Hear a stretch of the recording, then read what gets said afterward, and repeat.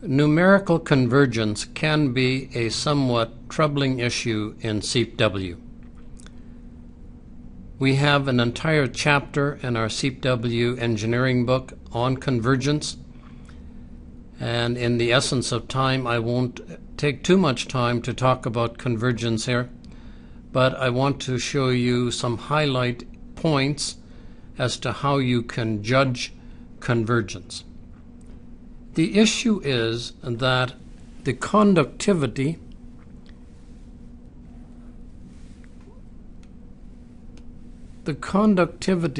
is in this part of the solution. This is the unknown.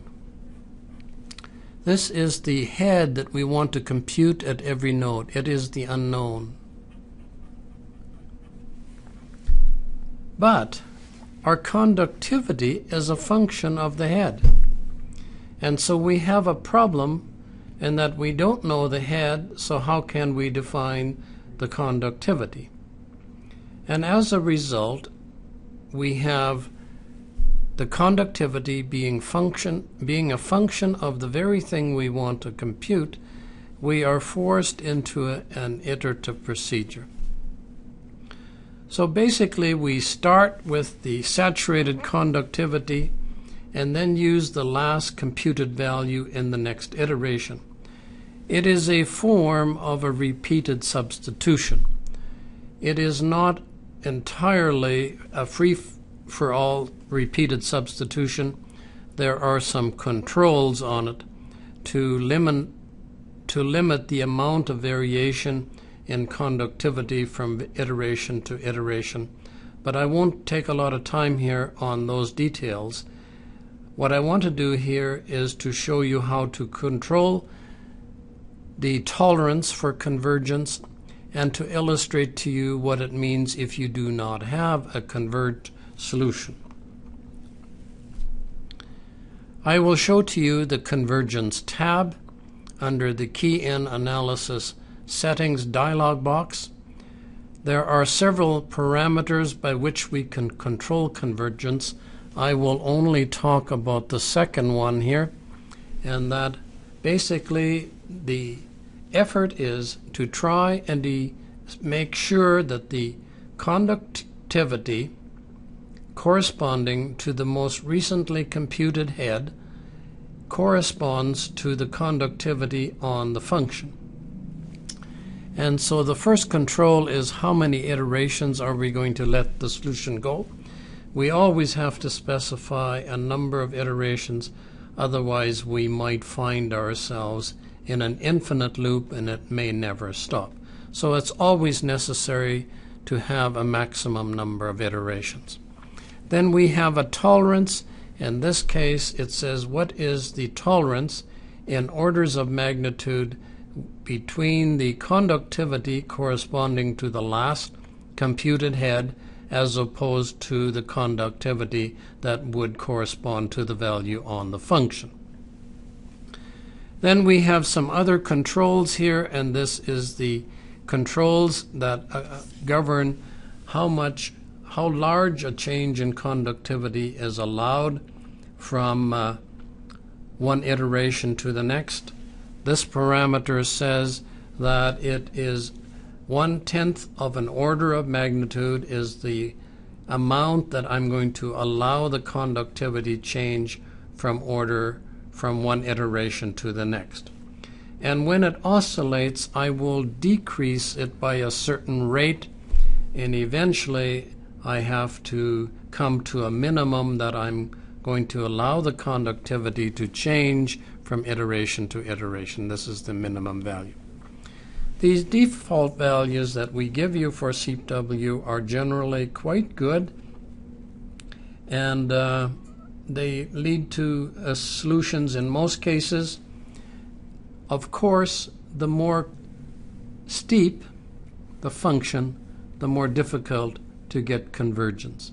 So if this is the conductivity and this is negative pore pressure and our conductivity is extremely steep, we will have a lot of difficulty getting a converged solution. If the slope is somewhat flatter, we don't nearly have the same difficulty in getting a converged solution. So the question then arises, how can you tell that you have reached a converged solution? There are several ways in SEEP-W to produce this graph. And on the left here we see a non-converged solution. The conductivities that correspond, let me put it another way. The heads, or the pressures that have been computed with a conductivity from the function, are not the ones that fall back on the function. And as a result, when we see a lot of red points here that do not fall on the function, it is a signal that we have not converged to the correct solution. On the right-hand side, however, the conductivity that was used to compute the head is the conductivity that falls on the function, and as a result that is a signal that we have reached a converged solution. Let us go to GeoStudio and illustrate some issues and illustrate how you can control the convergence, and to particularly show you how to check the convergence in SEEP-W. Let's go to GeoStudio then and open up SEEP-06.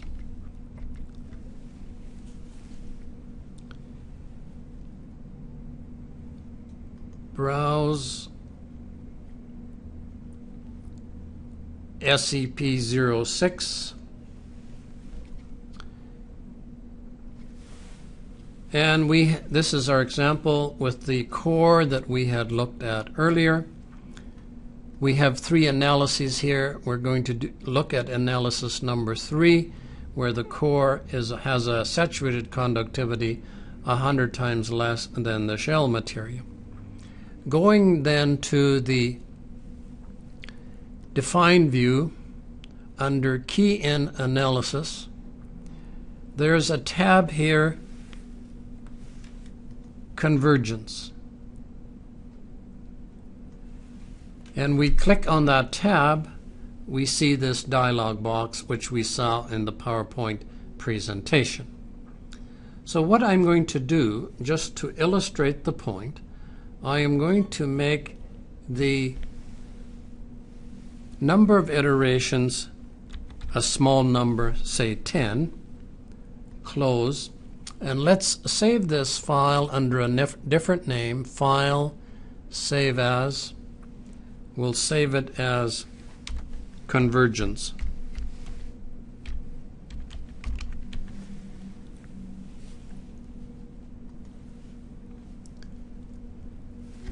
Now let us go to the Solve dialog box, and let's make sure that this is unchecked so that the Solve window stays open. We do not want to check this, so the Solve window automatically closes. We'll run analysis number 3, and notice there's a message here that says maximum iterations reached, solution may not have converged. What I want to draw your attention to is this graph button. And by default, we give you a graph of the hydraulic conductivity versus suction. And when you see red dots that do not fall on the function, that is a signal that we have not reached a converged solution.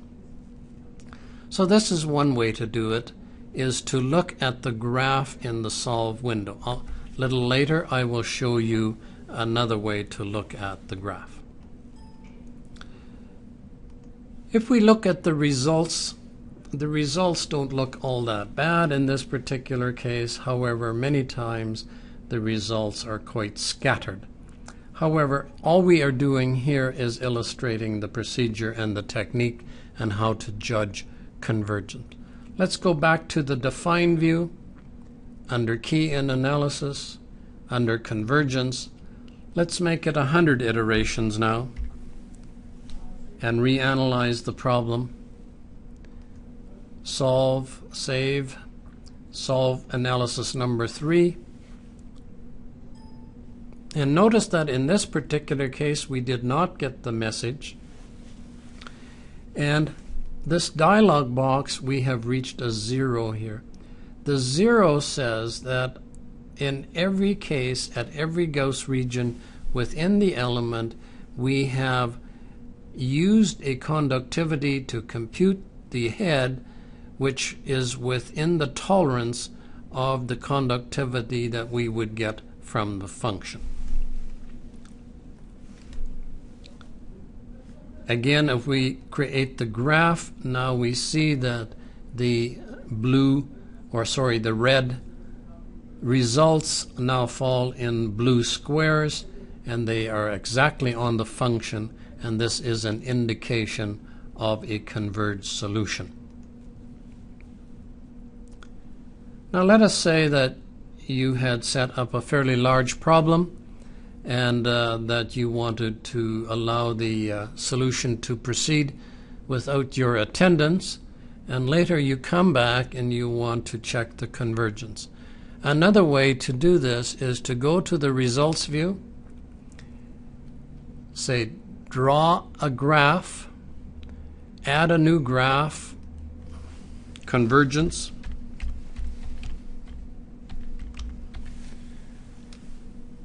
This time data is from convergence.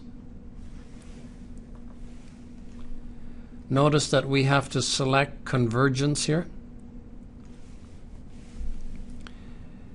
Select convergence, and we want to plot K versus suction. We need material properties, and we want to select versus matrix suction.